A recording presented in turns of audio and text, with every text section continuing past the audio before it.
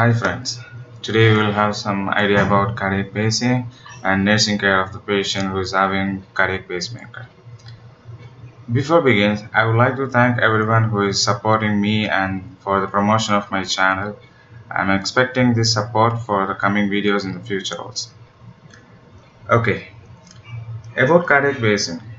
If you are looking to the history, the first transvenous pacing were introduced in early 1960s.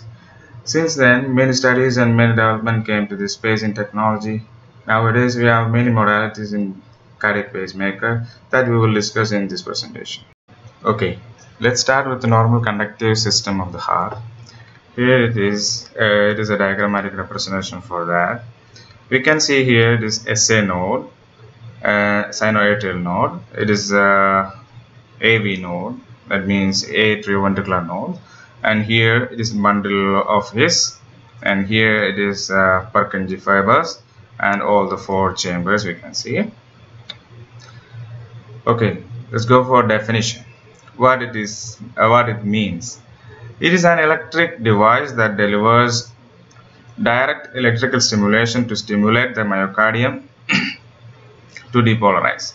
It is initiating a mechanical contraction.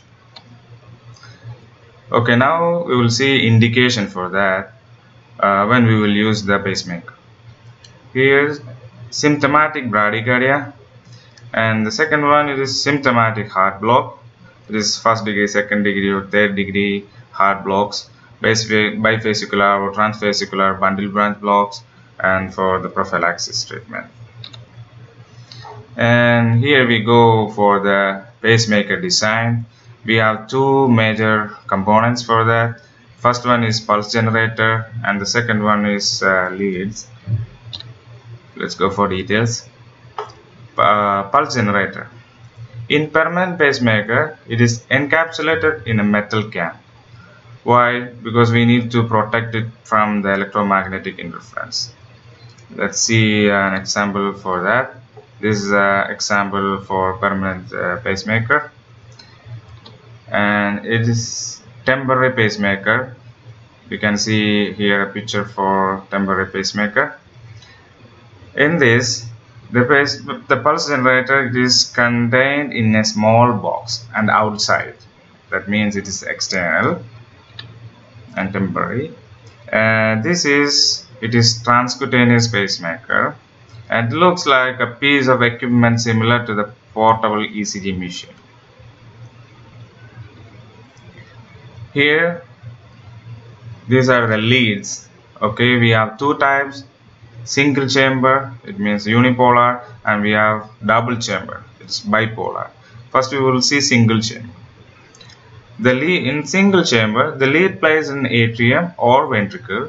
It produces a large spike on the ECG, sensing and pacing in the same chamber where it is located. It is more likely to be affected by electromechanical interferences. We will see the diagram here. We can notice that a single line is going to the ventricle.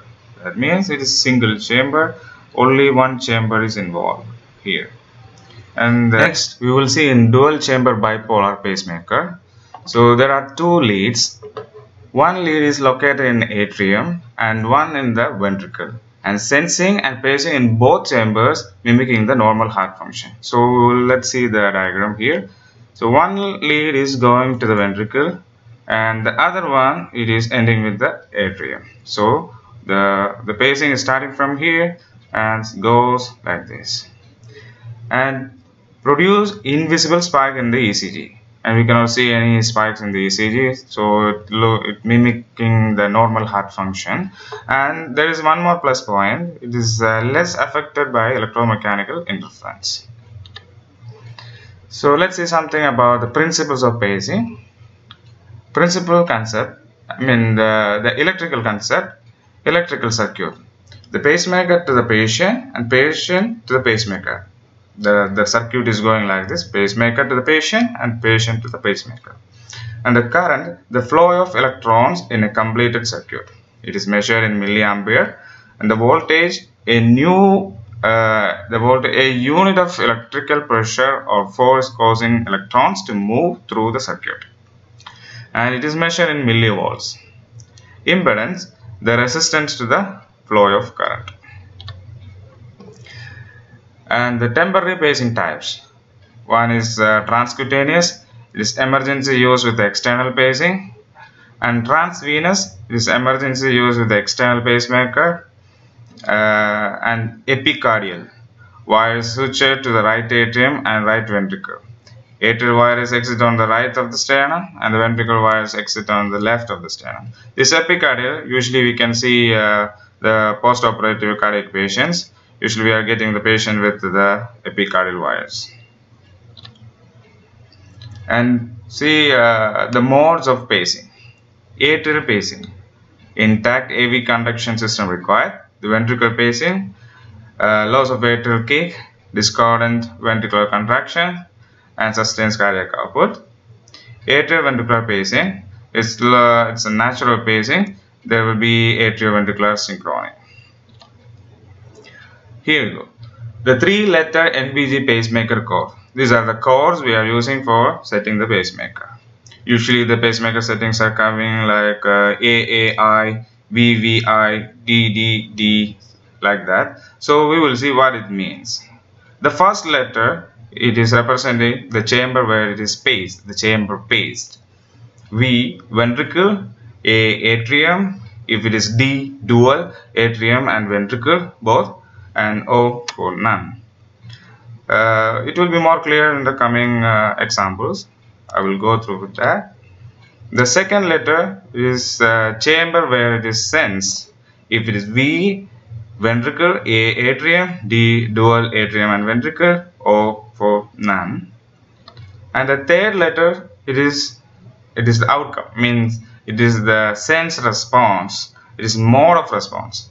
If it is T, it is trigger pacing. I, inhibits pacing. D, dual. O for none. So these are the examples. It's commonly used modes. So if the mode is AAI, it is atrial demand pacing. It means atrial pacing and sensing. If no electrical impulse sensed, then pacemaker will pace at a set rate. If electrical impulse is sensed, then the pacing will be inhibit. So the explanation for that, it's like this.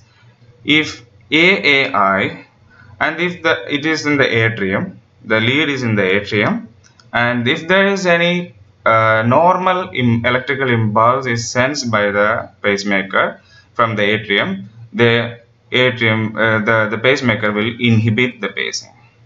So if there is normal pacing from the heart itself, so we don't need to push him again. So AAI means it will inhibit if there is any electrical impulse generated from the heart. And the same way here around, it's VVI, it's ventricular demand pacing. It means it is pacing and sensing in ventricle, and it is, if there is any electrical impulse or getting from the ventricle, it will inhibit. So it is like ventricular pacing and sensing. If no electrical impulse sensed, then pacemaker will start the pacing at the set rate. If electrical impulse is sensed, then the pacemaker will just inhibit the pacing. So asynchronous pacing. So if it is going for DDD, it is atrial and ventricular demand pacing. It is senses and paces both chambers, atrium and ventricle, and it is trigger or inhibit it accordingly. So that means both atrium and ventricle both sensed and paced. If both SA and AV node functions are functioning, then the pacemaker will just sense only. If there is atrium, either atrium or ventricle not conveyed, the pacemaker will take over.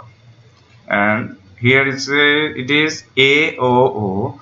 It is atrial asynchronous pacing.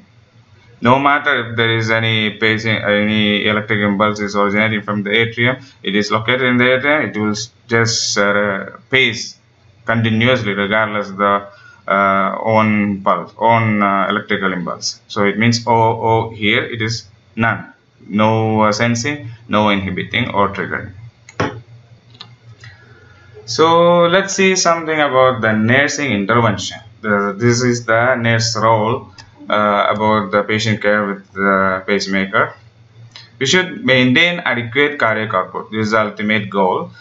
So for the record information after insertion of pacemaker, model, mode, program, settings, patient rhythm, attach ECG for continuous monitoring, analyze rhythm strip as per protocol, monitor vital signs, monitor urine output, observe for arrhythmias, monitor for evidence of lead migration and perforation of heart. It is very dangerous. So we should observe for muscle twitching and hiccups, evaluate chest pain, auscultate for friction rub, observe for signs of cardiac tamponade.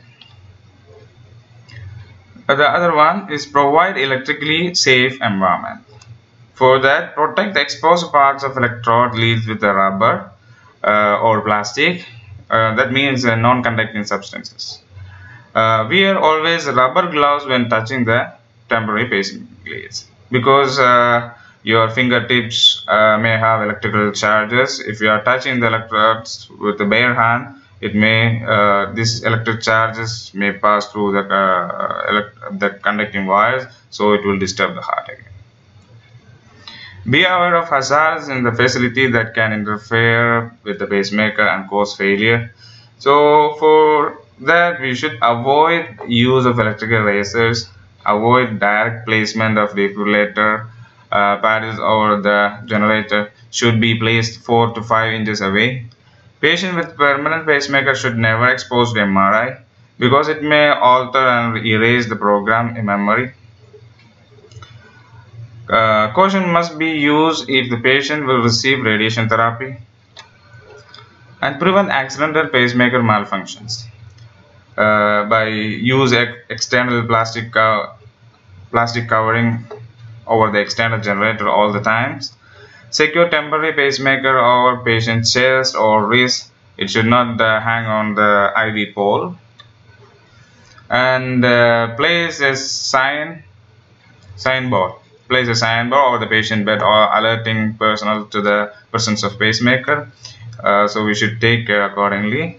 And evaluate transcutaneous pacing every 2 hours. Monitor for electrolyte imbalances, hypoxia and myocardial infarction.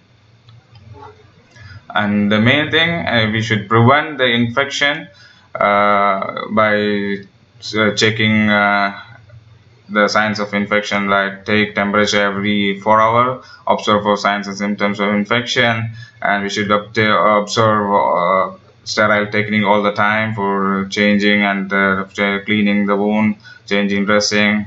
Monitor vein which plays for the signs of phlebitis, administer antibiotic as ordered. Relieving anxiety by giving moral support and teaching. Relieving pain by using analgesia as per orders, and minimizing the effect of immobility by giving physiotherapy. The rest for 24 to 48 hours post pacing insertion. Deep breathing exercises. Restricts movement of affected extremity. So let's see something about the patient education. Here we should educate the patient because the permanent pacemaker patient is going discharge after a few days of observation. So we should educate the patient how to take care and what is the alarm signs for failure, like that. So we should educate briefly about the anatomy and physiology of the heart, pacemaker function, how it works, and activities, the restrictions about the activities, and pacemaker failure. So how to get checked periodically about the pacemaker, and how, if it is failure, we should notify and we should seek medical attention. So teach the patient to check on pulse and check pulse at least weekly once, 1 complete minute, and report slowing on the pulse or greater than the set rate. Report signs and symptoms as palpitation, fatigue, dizziness, prolonged hiccups, and wear identification bracelet and carry a pacemaker identification card, so it will alert the personnel around. So we should take care. If something goes wrong, the healthcare professionals will be notify about this pacemaker is in place. And electromagnetic interference. Caution patient that electromagnetic interference could interfere with the pacemaker function. Explain that high energy radar, TV and radio transmitters, MRI, large motors may affect the pacemaker function. And teach the patient to move 4 to 6 meters away from the source and check pulse. It should return to the normal as soon as possible, and is very important also. And thank you for watching me.